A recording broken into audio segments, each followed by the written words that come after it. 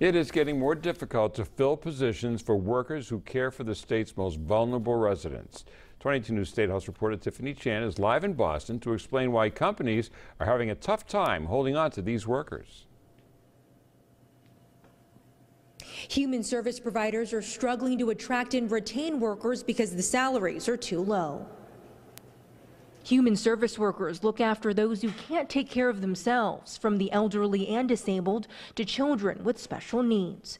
The University of Massachusetts Donahue Institute released a new report that found private companies are having a tough time holding on to these employees. You know, it's a double-edged sword for them because not only do we have fewer workers, but the demand, because the elderly population is growing. Private organizations carry out social service work on behalf of the state, all paid for with taxpayer dollars.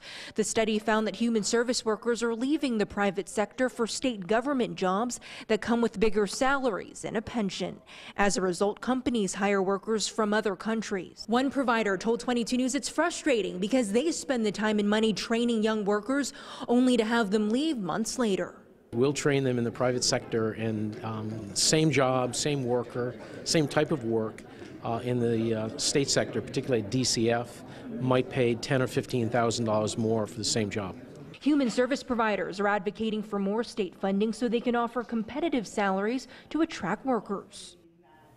Providers are asking the state to attract more young people to the human service field by offering student loan forgiveness for social workers. Live at the State House in Boston, Tiffany Chan for 22 News.